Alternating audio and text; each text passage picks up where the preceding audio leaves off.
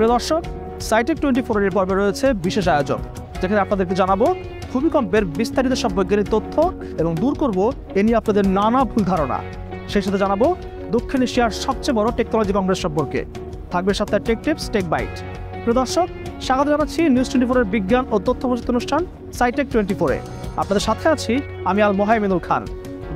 জানাবো জ্ঞান বিজ্ঞানের নানা অজানা কথা।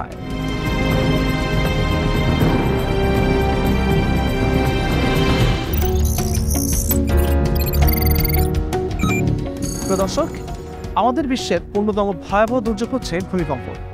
এই ভূমিকম্প যেমন আনপ্রেডিক্টেবল তেমনি আনএক্সপেক্টেডও। এই ভূমিকম্প নিয়ে আমাদের মধ্যে রয়েছে নানা ভুল ধারণা। তাই তো এই ভূমিকম্প সম্পর্কে বিস্তারিত জানবো এই বিজ্ঞানের মুখ থেকে। ফল্ট হলো একটা লম্বা একটা ফাটল লাইন, এবং ফাটলের এটা মুভমেন্ট করবে, ফলে যেই শক্তিটা রিলিজ হয় ওই শক্তিটা ভূকম্পন হিসাবে কোনো এলাকায় পৌঁছালেই ওইটাই ভূমিকম্প।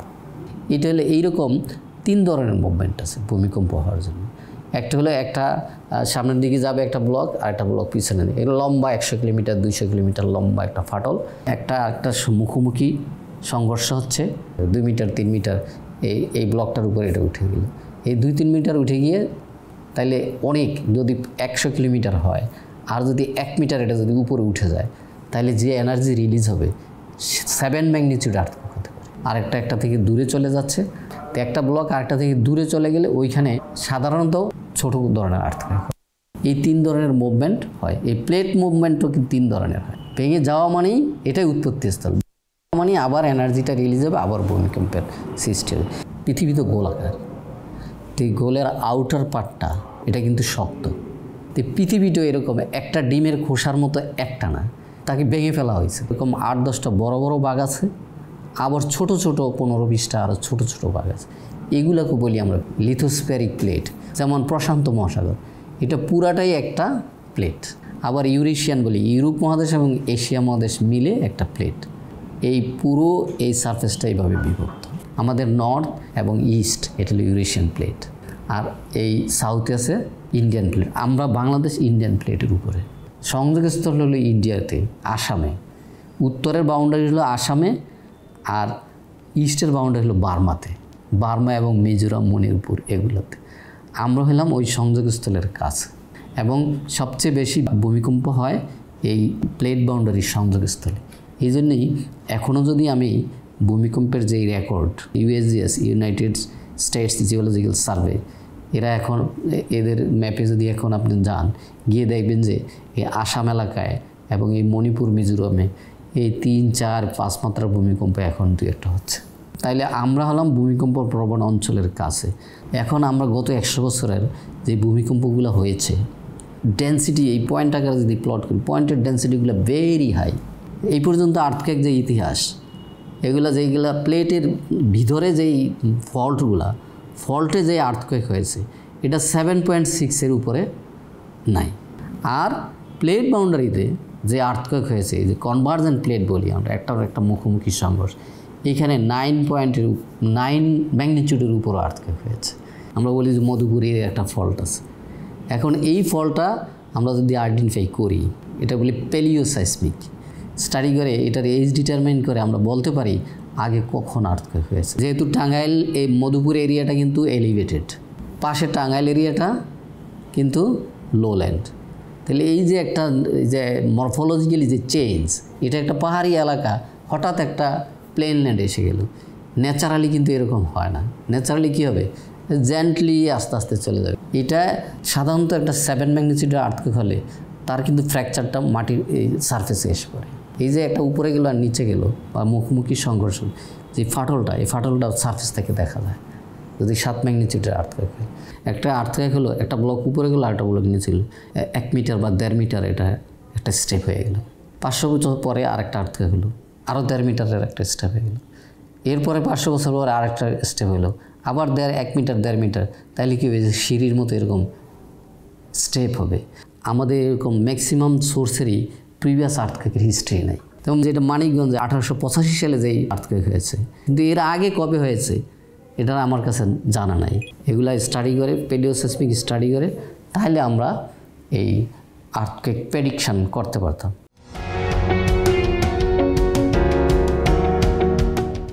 প্রিয় দর্শক, প্রায় 100 বছরের বেশি আগে বাংলাদেশের মানিকগঞ্জে হয়ে গিয়েছে এক ভয়াবহ ভূমিকম্প। এমন ভূমিকম্প আবারও হতে পারে বলে বাংলাদেশে মনে করেন বিজ্ঞানীরা। এ নিয়ে কতটুকু ভয় পাওয়া উচিত আমাদের, চলুন জেনে আসি এই বিজ্ঞানীর মুখ থেকে। বাংলাদেশ কিন্তু অতটা ভূমিকম্প প্রবণ অঞ্চলে না। বাংলাদেশের যেই ভূমিকম্পের যে সোর্সগুলো, এগুলো বাংলাদেশের উত্তরে, বাংলাদেশের বাউন্ডারি থেকেও তো ওই প্লেট বাউন্ডারি, এই উত্তরে হলো এই ময়মনসিংহ থেকেও প্রায় 150-200 কিলোমিটার দূরে, আর ইস্টে এগুলো হলো মিজোরাম ইয়েতে, এইটাও প্রায় 100 কিলোমিটার বা 50 কিলোমিটার দূরে। তো বাংলাদেশের উত্তরে এবং যেই পূর্বাঞ্চলে যেই শহরগুলো আছে, এটা ভূমিকম্পের ঝুঁকিতে আছে বেশি। কিন্তু ঢাকা শহর ভূমিকম্পের ঝুঁকিতে, ভূমিকম্পের যেই হ্যাজার্ড যেটা বলি আমরা, যেই শেকিংটা অত বেশি হবে না যদি ওই ধরনের সোর্সে আর্থকোয়েক হয়। তাইলে এখানে সমস্যাটা কি? এখানে সমস্যাটা হলো আমাদের যে স্ট্রাকচার, আমরা যে বিল্ডিং বানিয়েছি, এই বিল্ডিংগুলো যদি আমরা একটু প্রপারলি যদি কনস্ট্রাক্ট করতাম, তাহলে বাংলাদেশের এই ঢাকা শহরে তেমন একটা ঝুঁকি ছিল না। এখানে ইতিহাস আছে, হ্যাঁ, এখানে এই যে মোগল ইতিহাস আছে সোনারগাঁর বিল্ডিংগুলো কিন্তু 400 বছর আগের বিল্ডিং। তো এই 400 বছরে ওই ধরনের আর্থকোয়েক যদি হতো, তাহলে কিন্তু এই বিল্ডিংগুলো পড়ে যেত। তেমন একটা কিন্তু পড়ে নাই। এবং এই 400 বছরে এই এলাকায় কিন্তু 7 ম্যাগনিটিউডের উপরে অনেকগুলো আর্থকোয়েক হয়েছে। ওই বিল্ডিংগুলো, ওগুলো ইট সুরকির বিল্ডিং, ওই বিল্ডিংগুলো পড়ে নাই।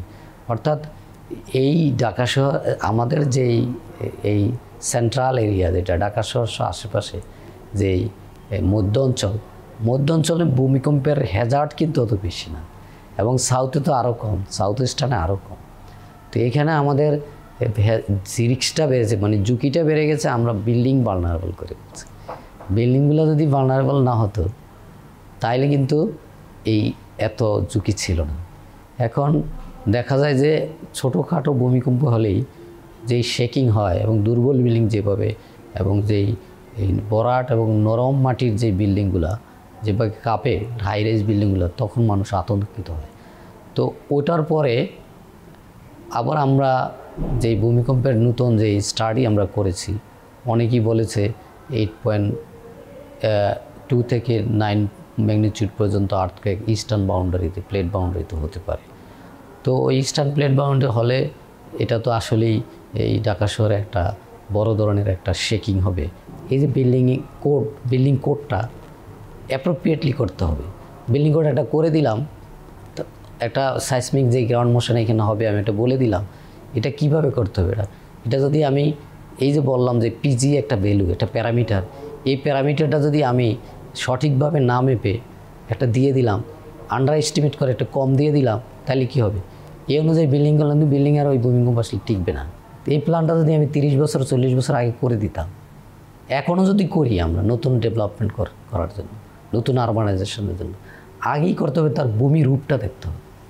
ওই পাবলিক 20,000 টাকা বা 30,000 টাকা সয়েল টেস্টে দিতে রাজি না, কিন্তু সে কিন্তু 1 কোটি টাকা মাটির নিচে ঢুকিয়ে দিচ্ছে। ডেভেলপমেন্ট প্ল্যান যখন নেয়, তখন কিন্তু এই ভূতাত্ত্বিক কন্ডিশান এবং তার যে সারফেস যে কন্ডিশনটা, ল্যান্ডফর্ম, এইটা দেখে তারপর প্ল্যান করতে হয় কোথায় কী করব। এটা আমরা কনসিডার করি না। এটা যদি কনসিডার না করা হয়, সব ধরনের বিপর্যয় হবে, পরিবেশের বিপর্যয় হবে, এবং এই যে ওয়াটার লগিং বলি, এগুলো হবে। এগুলো হচ্ছে তো এই জন্যই আমরা এগুলোকে কনসিডার, অর্থাৎ কি প্রাকৃতিক যে এই সিস্টেমটা আছে, ওই সিস্টেমটাকে চালু রেখেই আমার সব কিছু করতে হবে।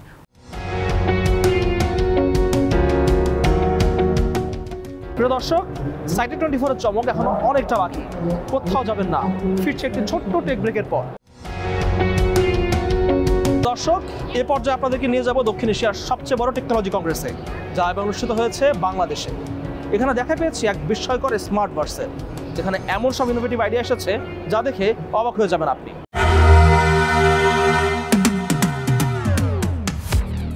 ওয়েলকাম টু স্মার্টভার্স স্লোগান নিয়ে এবার অনুষ্ঠিত হচ্ছে দক্ষিণ এশিয়ার তথ্য যোগাযোগ প্রযুক্তি খাত ভিত্তিক সবচেয়ে বড় প্রদর্শনী basis SoftExpo 2023।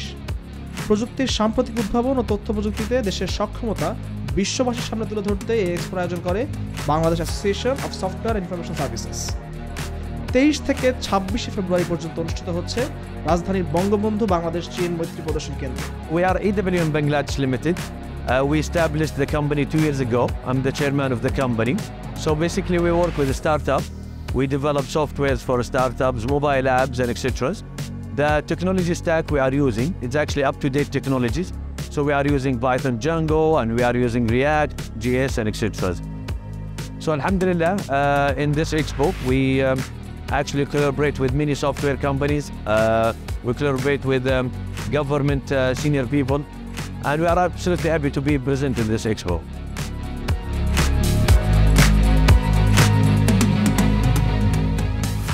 Today I was actually in the session for 5G and IoT movement, and that what Bangladesh is going. So we are absolutely amazed to see Bangladesh, one of the leading countries nowadays, and to see the digitalization. They are focused more on the digitalization and make it a smart city. So yeah, it's a very amazing thing.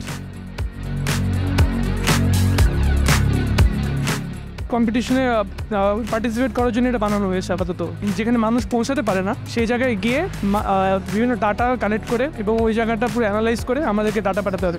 আমাদের বর্তমান লক্ষ্য হচ্ছে বিভিন্ন কম্পিটিশনে বাংলাদেশকে represent করা এবং হচ্ছে ভালো কিছু অর্জন করে আসা। আমাদের রোভারের নাম আইওটি অভিযাত্রী। আমাদের লক্ষ্য হলো আমাদের কারেন্ট জেনারেশন, আমাদের ইয়াঙ্গার জেনারেশনকে রোবোটিক্সে আরও ইন্টারেস্টেড করা, আরও ইন্সপায়ার করা, আমাদের রোবোটিক্সকে বাংলাদেশে একটা হেড স্টার্ট দিয়ে যাওয়া এবং ইন্টারন্যাশনাল কোলাবোরেশন অ্যাসিওর করা।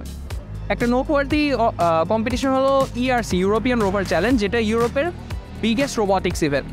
আমরা রিসেন্টলি ওই ইভেন্টে পার্টিসিপেট করে এসেছি। We are giving, as I told you, like software development, and we are helping like startups to develop their mobile apps and etc. We work with medium companies. Currently we have our mainly clients is from Saudi Arabia, and we are having now clients from Japan, and we are trying to have clients from New Zealand. So inshallah with the time we will be one of the most leading international software companies. Bangladesh is an amazing country. I love it. It's actually my second visit in Bangladesh, and I think that with what we've seen currently with this amazing expo and what Basis is doing, it's going to be actually one of the leading countries in Asia for technology, inshallah. আজকে আমি এখানে এসেছি and সব কিছু ঘোরার পরে আমার কাছে মনে হলো আমাদের লাইফকে যতটা ইজি করে দেওয়ার মতো স্টাফস আছে সব কিছু আমি এখানে খুঁজে পেয়েছি, সেটা আইটি রিলেটেড হোক, সফটওয়্যার রিলেটেড হোক। But the most important thing and সব থেকে আমার কাছে যেটা মনে হলো যে আমার খুব বেশি ভালো লেগেছে, which is intro is something যেটা আমাদের লাইফটাকে আমার কাছে মনে হয় অনেক বেশি ইজিয়ার করে দিচ্ছে। ইনফ্লুয়েন্সিং লাইফে যেটা হয়, আমরা যে কোনো ধরনের কাজ করছি আমাদেরকে সবাই জিজ্ঞেস করে যে আপু আপনার ওয়েবসাইট বা হচ্ছে যে কোনো সোশ্যাল হ্যান্ডেলসগুলোর লিঙ্কস আমাদেরকে দেন। তো সবগুলো দেখা যাচ্ছে আমাদেরকে টুকে টুকে দিতে হয়, which is a bit tough, right? But ইন্ট্রোর সাহায্যে যেটা আমরা করতে পারছি, জাস্ট উইদিন ওয়ান ট্যাপ আমরা ইজিলি আমাদের সব ডিটেলস থেকে শুরু করে সব কিছু আমরা হ্যান্ড ওভার করতে পারছি যে কোনো ব্র্যান্ডের কাছে, যে কোনো মানুষের কাছে। পেপার কার্ডটাকে জাস্ট রিপ্লেস করে এই ডিজিটাল কার্ড, ডিজিটাল বাংলাদেশে এসে আমার কাছে মনে হচ্ছে অনেক বেশি ইজিয়ার করে দিচ্ছে আর আমাদের লাইফটাকে অনেক বেশি শর্ট করে দিচ্ছে। রেস্টুরেন্ট বিজনেসটাকে একটা ডিজিটাল ফর্মে আমরা নিয়ে যাওয়ার জন্য আমরা ইন্টারেক্টিভ রেস্টুরেন্ট টেবিলটা তৈরি করেছি। এই টেবিলটার মূল উদ্দেশ্য হলো আমরা যখন রেস্টুরেন্টে যাই, যাওয়ার পরে আমরা রেস্টুরেন্টে গিয়ে নিজের অর্ডারটা নিজে যেন দিতে পারি এবং নিজেই মেনু চয়েস করতে পারবো, নিজেই ইনভয়েস সাবমিট করতে পারবো। নিজে ওয়েটারকে কোনো কারণে ডাকতে হলে আমরা অনেক সময় ডাকতে পাই না বা সে ব্যস্ত থাকে, কিন্তু আমাদের এখানে সিস্টেমে কল টু ওয়েটার দিলে সেই ওয়েটারটা চলে আসবে এবং বিলটা প্রসেস হয়ে আমাদের ইআরপি সফটওয়্যারের মাধ্যমে ইন্টিগ্রেশন হয়ে চলে যাবে কাউন্টারে। সেই কাউন্টার থেকে চলে যাবে কিচেন ডিসপ্লেতে, কিচেন থেকে রেডি হয়ে এখানে পুরোটা সাফ হবে। এই যে মাঝখানে যে সময়টা আপনি গ্যাপ পাবেন, এই সময়টায় এখানে বসে আপনি আপনার পরিবার সহকারে বা আপনার বন্ধুবান্ধব সহকারে গেমস খেলতে পারবেন, এন্টারটেনমেন্ট করতে পারবেন, চাইলে সোশ্যাল মিডিয়াতে শেয়ার করতে পারবেন আপনার এটা, চাইলে আপনি সেলফি তুলতে পারবেন। ভবিষ্যতে আমরা এটাতে পেমেন্ট ডিসপ্লেটা নিয়ে আসতেছি, পেমেন্ট সিস্টেমটা নিয়ে আসতেছি। আপনি চাইলে এখানে বসে মাস্টার কার্ড ও ভিসা কার্ড দিয়েও পেমেন্ট করতে পারবেন এবং আপনার মোবাইলগুলো রাখার পর অটো চার্জ হয়ে যাবে। এই সিস্টেমটা এই টেবিলে আছে।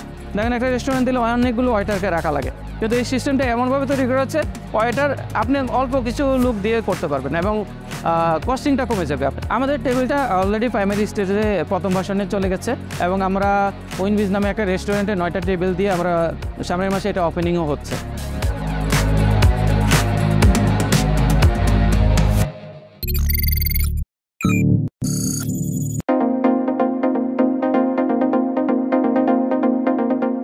আন্তর্জাতিক মহাকাশ স্টেশনে আটকে থাকা একজন ক্রুকে পৃথিবীতে ফিরিয়ে আনতে বিশেষ মিশন করছে রাশিয়া। রাশিয়ার রসকসমস MS-23 মহাকাশযানকে কাজাখস্তানের বাইকনুর মহাকাশ কেন্দ্র থেকে যাত্রা করিয়ে কক্ষপথে স্থাপন করেছে। সৌদি আরব তার UNESCO world heritage site হেগ্রাকে মেটাভার্সে virtual দর্শকদের জন্য উন্মুক্ত করেছে। বিজ্ঞানীরা প্রশান্ত মহাসাগরীয় অঞ্চলে সামুদ্রিক তারার মৃত্যু গবেষণা করার জন্য একে কৃত্রিমভাবে সফলভাবে প্রজনন করিয়েছেন।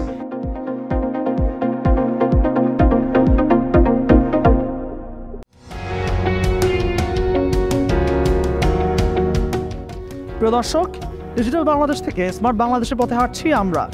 আজ ফিরতে হচ্ছে, তবে আগামী সপ্তাহে ফিরব বিজ্ঞান ও প্রযুক্তির নতুন সব চমক নিয়ে। ততদিন পর্যন্ত সাথে থাকুন আমাদেরকে জানাতে বা আমাদের জানাতে মেইল করুন site24.news24@gmail.com এবং আমাদের অফিসিয়াল ফেসবুক পেজ ও ইউটিউব চ্যানেল সাবস্ক্রাইব করে সঙ্গে থাকুন আমাদের, এবং অবশ্যই প্রযুক্তির সঠিক ব্যবহারে সচেতন হন।